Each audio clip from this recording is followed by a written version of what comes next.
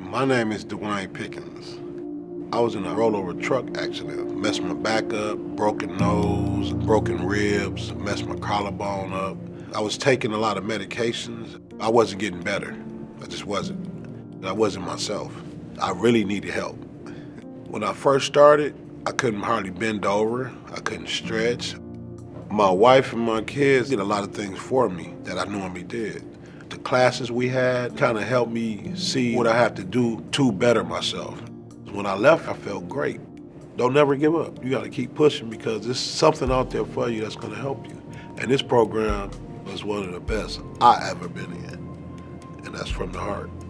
When you have a team that's working with an individual, it's an explosion of ability to be able to help an individual from all aspects of their life. This is really the way to treat any individual with a chronic problem.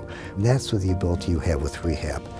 It changes how the person views themselves, it changes their thinking about their disorder, and it gives them abilities that allow them to return not only back to what they were doing before, but sometimes even go beyond it. That is what's rewarding. I was existing, but I wasn't living.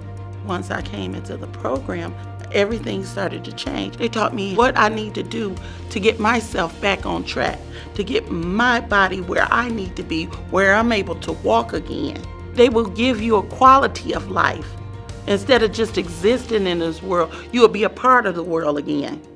Because that's what happened to me.